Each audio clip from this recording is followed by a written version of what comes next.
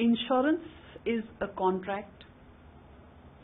So like every other contract, it has to follow certain specific norms, which is legal norms, an offer, an acceptance, a consideration, agreement of the parties to what is to be covered. The persons who enter into contract must be of majors, must be of sound mind, and the insurance which we are contracting should be what is legal and in existence. So what we look at, the first and most important, a contract. So when we enter into a contract, both parties must be clear in their mind of what they are getting into. So if I come to an insurance company and say, I want to insure my motor car, and the insurance company gives me an insurance policy for insuring my home, there is no contract because we are not in agreement on what insurance is to be given. I have asked for a motor car insurance and the insurance company has insured my home. So that is, the contract cannot be enforced.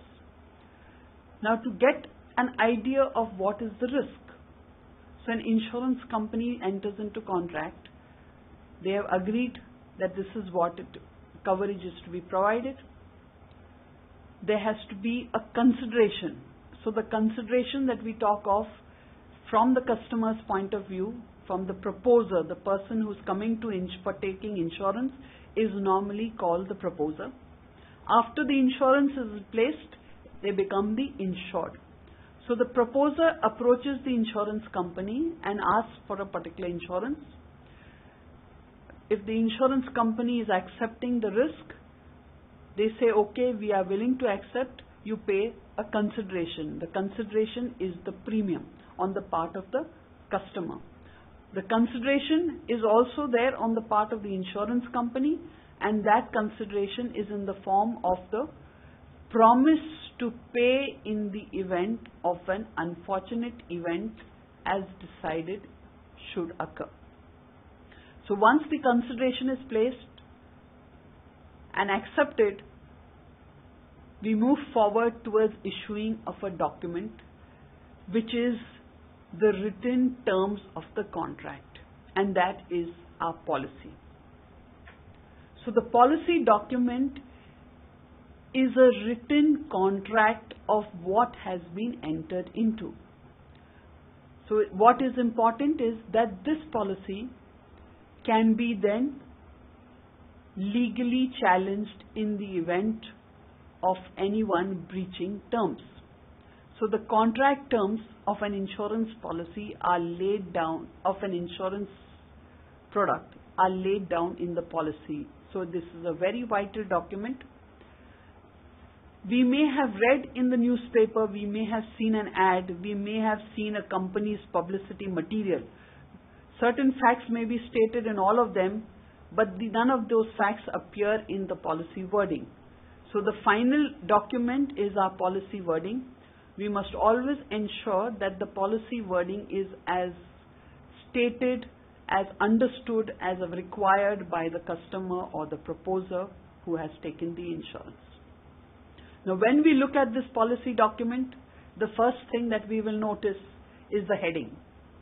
When we say the heading, it will usually be the logo of the insurance company, the name of the insurance company and its registered office. That is what comprises the heading. The next is the preamble, which is also called the recital clause. So it is that first part of the insurance policy where it is stated, whereas the insured has entered into a contract with the so-and-so dash insurance company for the purpose of these terms and conditions for insurance of this product. So what we see in this preamble are the names of the parties who are entering into this contract, the nature of the contract. It could be for fire insurance of their homes, it could be fire insurance for the factory, it could be a motor car insurance, it could be a medical insurance.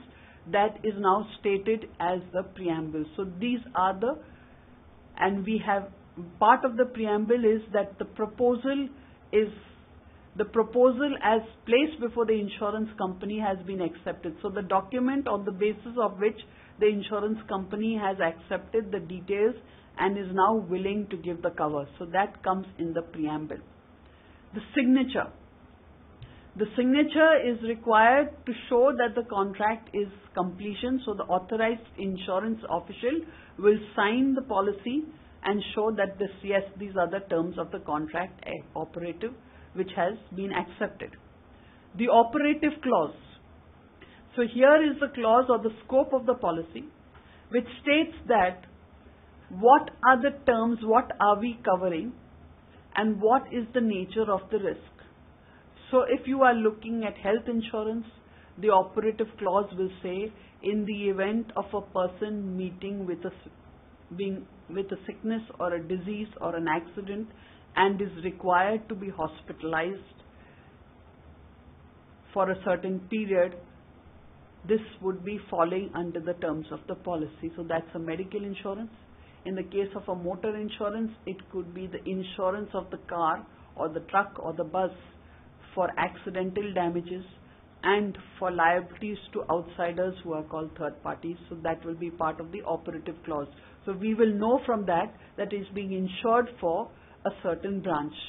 Now, what are the branches of insurance? General insurance, according to the Insurance Act, is divided into 3 branches: fire insurance, marine insurance, and miscellaneous or accident insurance. So what doesn't fall under fire and marine falls under accident. Within accident insurance, we have motor insurance, we have health insurance, we have personal accident insurance, we have other properties like burglary and all risk, we have insurances of engineering projects called contractors all risk and storage cum erection. We have operational for insurances like machinery breakdown, electronic equipment which insures computers. So all various types of insurances which will be now mentioned in the operative clause depending on the policy that is being taken. A policy, an insurance policy just does not cover everything. It will have certain clauses. So sometimes you will come across an insurance policy where they say only if these events take place will the insurance policy play. So when the risks are specified or the nature of the perils are specified, it is known as the specified perils policy. If no risk or types of losses are specified, we say all types of risk are covered except what is excluded, then it becomes what is known as an all-risk policy. Remember, an all-risk policy does not cover everything. It covers just some things with exclusions which are more important. So in an all-risk policy, we see what is not covered. In a normal specified perils policy, these are the items covered. These are the risks that are covered. These are the kind of incidents or perils that will happen which will result in loss which we are covering. But these are also subject to certain things that have to be done or certain things which will not be covered. So an example is exceptions. So what we call them exclusions or exceptions, they are also part of the scope of the policy, but now we are saying what is not covered. So exceptions are what is not covered. Some of them will be general exceptions. Some of them will be specific to them. For example, a person who is driving a vehicle under the influence of alcohol will be an exclusion. A person participating in major hazardous sports or undertaking hazardous activities would be an exception. If that is their normal employment, then the insurance company has to be informed because the risk is not a normal risk, it is a higher risk, so insurance company has to look at different aspects. So the exceptions are exclusions. Under these circumstances, insurance will not pay for the loss. In addition to the exceptions, then we have the third, which is called the conditions. So within this policy, the next is conditions. Now conditions are of 2 types. One condition is called implied and the second is called express. What conditions that are mentioned in the policy are express conditions because they are written, they are specified. It is known. But there are implied conditions which are understood, which are not required to be written. So the first implied condition, insurance for which any insurance is taken, that must be legal. So insurance cannot be taken for things that are illegal. So smuggled goods cannot be insured. What is not permitted by law cannot be insured. The second implied condition is that the property must be in existence. The subject matter has to be in existence at the time when insurance is taken. For example, if a truck has been burned down and the owner of the truck, because there was no insurance, the owner of the truck comes to the insurance company and asks for insurance after the truck is burnt, the implied condition is breached because the truck does not exist, it is burnt, so insurance company cannot give insurance. So in the normal cases, insurance company will go and inspect the vehicle. If the vehicle is not in existence, they are not supposed to insure. So these are two implied conditions which are not stated in the policy. The other implied conditions are with regard to the principles of insurance, that is, the person who has ownership right or insurable interest only can insure the property. So an individual cannot insure property that does not belong to him. Similarly, a financier has insurable interest on a particular property mortgage, can insure it. A person who is a bailee can insure the property to the extent of his fees, but not otherwise. So ownership right, which will result in loss to the person in the event of the property being destroyed, only those people can insure. So insurable interest in general insurance must be present at all times. A vehicle is owned by an individual and subsequently sold to another, so insurable interest is gone, the insurance policy ceases. There is certain laws which allow motor third party to continue, so motor third party continues, but otherwise under insurance law, subject matter of insurance is no longer in the name of the old owner, so the insurance comes to an end, the contract is over. So insurable interest. Then insurance, that is an implied condition we have to ensure. Now the other conditions are stated. So one of the most important conditions is of utmost good faith. So utmost good faith and disclosure of material facts is important. So the conditions can be divided into four. One is conditions precedent to contract. That is conditions before contract starts. That means the insured the proposer must give all details of the risk before the insurance company goes on risk. That is precedent to the risk. So material facts have to be disclosed. And material facts, that is any risk or any factor which makes the risk greater, which will require the insurance company's underwriter to consider in detail. If not disclosed, the insurance can come to an end immediately because it is a void contract. We are not on equal terms. A condition subsequent to contract.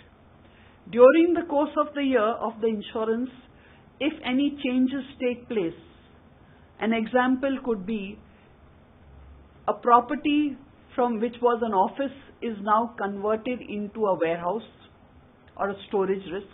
The risk has become greater. The insurance company needs to be informed to decide whether they wish to continue or on export terms. Similarly, if there's additional property has come in to be insured in that particular location, this must be informed, otherwise the insurance company will insure only original property and not what comes in subsequently. So these are all subsequent to contract. Any changes in the risk, any changes in the location, these are subsequent to contract condition. Condition precedent to liability is with regard to before a loss takes place, what conditions a customer has to take care of. The customer has to look after the property carefully. Because there is insurance does not mean they should be careless. So they have to act as if uninsured. Similarly, they have to take all precautions to protect the property in all circumstances and cannot just say, if I have insurance, so I don't need to bother. Carelessness is not. So negligent acts, grossly negligent acts, deliberate acts are all conditions subsequent precedent to liability. They cannot be covered. Conditions subsequent to liability. So after a loss occurs, what has to be done? Inform the insurance company, take care, don't let the loss be aggravated, provide all documentary proof of loss, whatever insurance company will require. What will happen after the loss is assessed? If there is a dispute, the condition of arbitration, the condition of going to court for a suit, all these form part of conditions subsequent to the loss or subsequent to liability. So 4 types of conditions, all of them relating to what is expressed or what is stated in the policy wordings. The schedule, the most common thing that most of you see, and that is the printout that comes out from the computer stating the policy number, the name of the insured, the location or what property is being covered, what is the sum insured, the description of the property or what description of the details of what is on risk, all those including the premium charged, these form part of the schedule of the policy. So schedule of the policy changes based on the insured and the properties to be insured. So different property schedules for every proposal that would be there. So what we find is the policy has the heading, preambles, operative clause, exceptions and conditions will usually be the printed format, a standard printed format. The schedule will be where all the changes or what the details of individual policy details would be found. Now the policy document is an agreement until it is signed and stamped. So a stamp of the document converts the policy into a legally enforceable contract. So our most important, any dispute on coverage, it is the policy document legally signed and stamped which makes it legally enforceable. So when we receive our policies, we must check that what we asked for is covered. So how do we look at the policy? So the policy is interpreted as per legal understanding. So it's a legal document. Over the course of the years, certain terms have become defined with cases and those continue to be the definition as understood in legal practice. Any change in such definition has to be clearly specified in the policy. So the legal interpretations of words have to be there. And if any changes are what is the understood legal practice has to be clearly defined in any policy. The contract must be clear. Now this is very important. Both parties have to be agreed to the contract. So the policy document is prepared by the insurance company and it is necessary for them to make sure that the wordings are clear and understood by both parties so that both the similarity of understanding is there. So policy construction has to be in a manner which can be easily understood as well as stand scrutiny in a court of law. So a policy document is normally interpreted in the courts whether the written and the printed word. So the written word, when we say written, that is handwritten or typed rather than the printed words. So anything that is handwritten will take precedent over what is printed because it means a change has been taken place on that policy wording. So printed is the standard wording. Any changes made on the policy by hand will take precedence. So the court will interpret that as being the understanding of the policy. Now there are 2 important conditions that we have to remember in the written and printed interpretations. One is called contra proferentum. So it will go against the person who has drafted the document. So insurance company has drafted the policy. Any condition which is contrary to something stated earlier in the policy, the interpretations by the court will be in favor of the customer, because the insurance company should have made sure that there was no bias or contrary opinions written in the policy. The clause paramount is another condition. Now this is very important. So even if there is a contrary wording in the policy, if a clause paramount is stated against a particular condition or clause, that overrides all contrary definitions. So you will come across such things in marine insurance. Clause paramount is used occasionally in marine insurance by some insurance companies. The proposal form is the offer document from the customer to act for the insurance. So they have given a lot of details. But in the interpretation of the policy, it is the policy wordings that will overrule what is stated in the proposal. So any defect or any fact not mentioned in the policy which should have been mentioned from the proposal details, if it is not incorporated in the policy will be interpreted and not the proposal form. So interpretation of the policy, we have to ensure that the policy changes are clearly defined and explained. Other documents that we come across in insurance, the first is the endorsement. Now endorsement on a policy. Endorsement means a change being made in a policy. We have seen that the policy document is a standard printed form. So if we require any additional cover or certain things are to be disallowed, they will form as part of endorsement. Let us take a simple example of a motor insurance. In motor insurance policy, taken package policy where motor car is insured, additional fittings have been added, electrical fittings have been added, which are not in the normal value of the motor car. So the customer has asked to insure these additional fittings which he has installed after he has purchased the motor car. So those additional fittings are covered by means of additional premium. An endorsement is passed on the policy stating that this property covered or is also covered while it is on the vehicle. So an endorsement number. Now in motor insurance, these endorsement numbers are already from the tariff in existence. So they normally call it IMT, that's Indian Motor Tariff numbers, various numbers 21, 24, 29, 38. All these are add-ons. So when you say IMT 24, 29, you understand that it is adding on a certain additional cover. But there may be others which are not standard where an endorsement has to be passed. So an endorsement, for example, in fire insurance, we ask for endorsement to cover earthquake. So earthquake endorsement will come into play. We ask for an additional cover for terrorism cover. Endorsement for covering terrorism will be coming. So an endorsement could be additional covers under the policy. It could also be excluding certain things on the policy.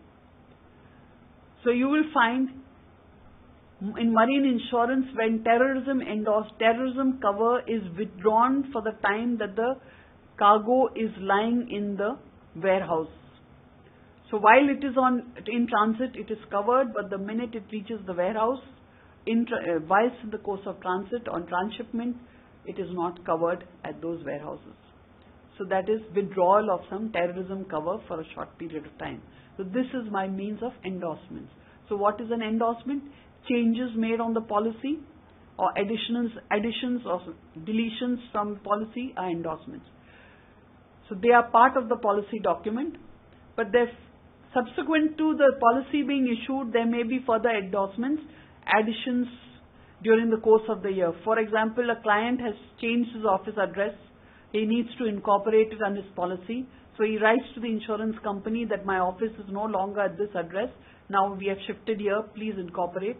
So the insurance company will ascertain that the risk is same, and then they will pass an endorsement stating that from this date, this property is insured. The property is insured at this new location. The full address will be given. So that is also an endorsement. An endorsement could also be that a sum insured is increased or decreased. So during the course of the year, there will be endorsements passed for any additions, deletions, or any other factors. So normally endorsements in the course of the year would be additional premium endorsements, refund premium endorsements, or neither refund or addition, but just changes in the risk. So endorsements can be found both on policy as well as on independently issued during the year. So this practice is in general insurance. The next important document is the certificate of insurance.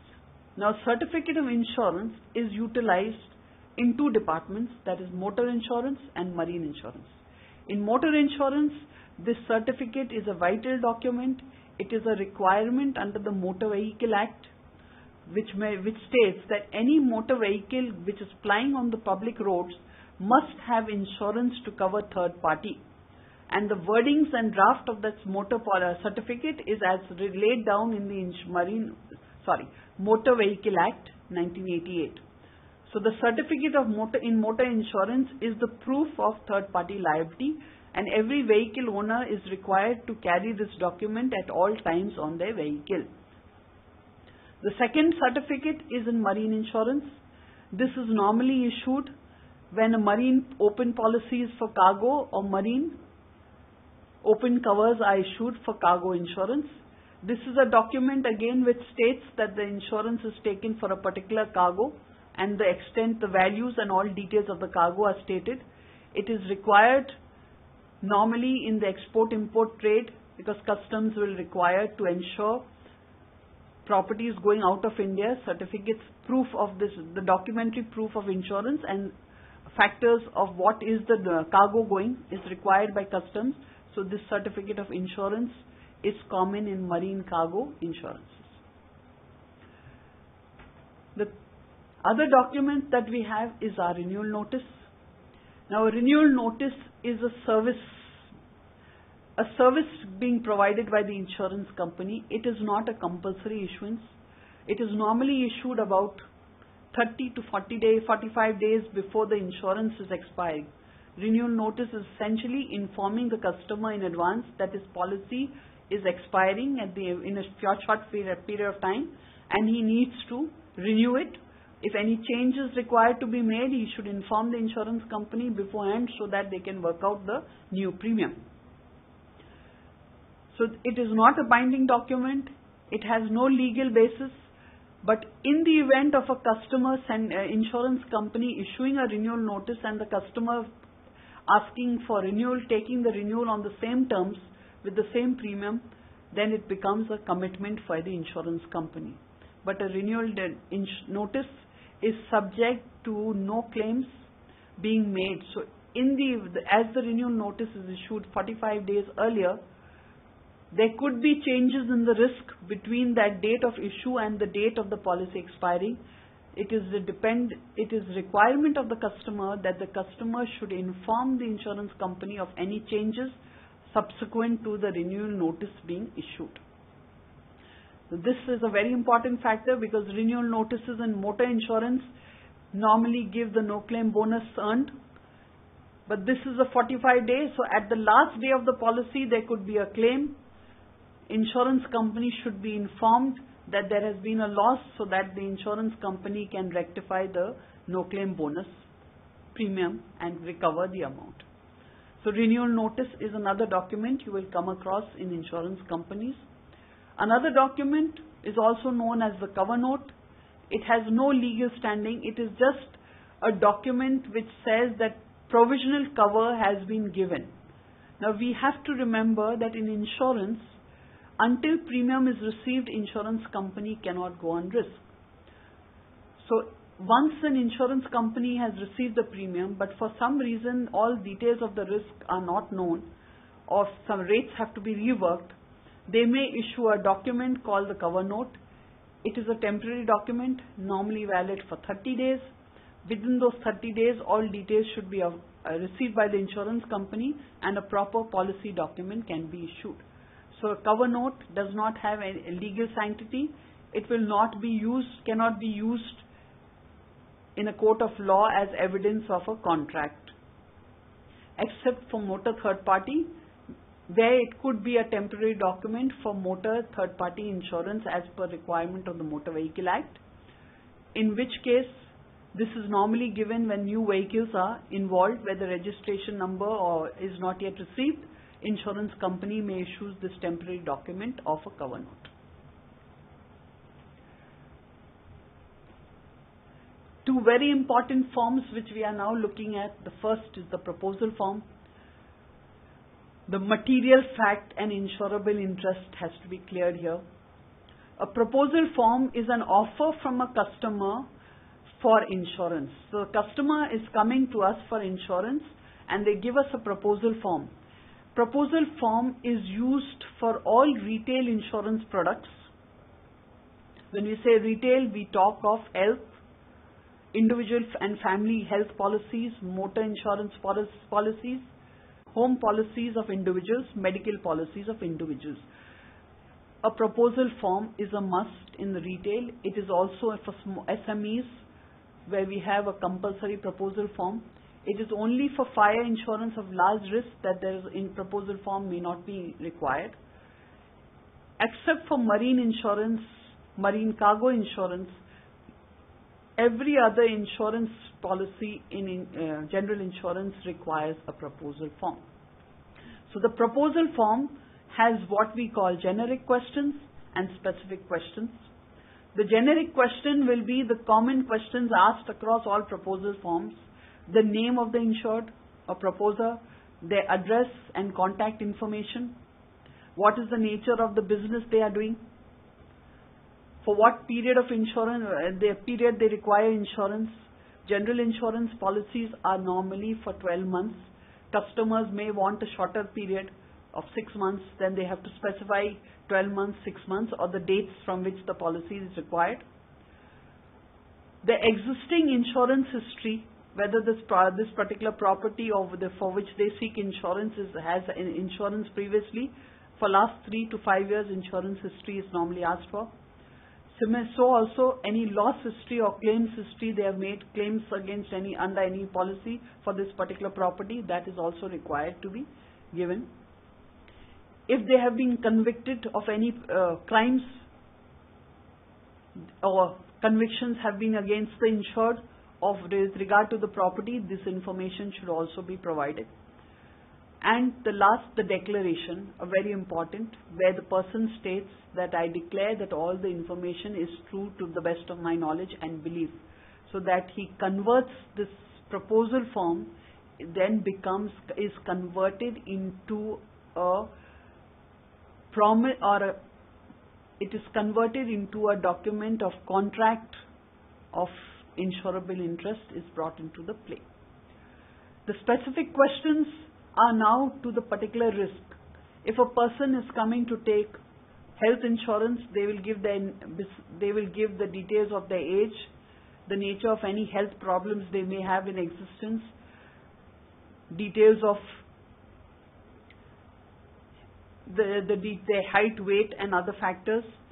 So this information is specific to the individual for health insurance.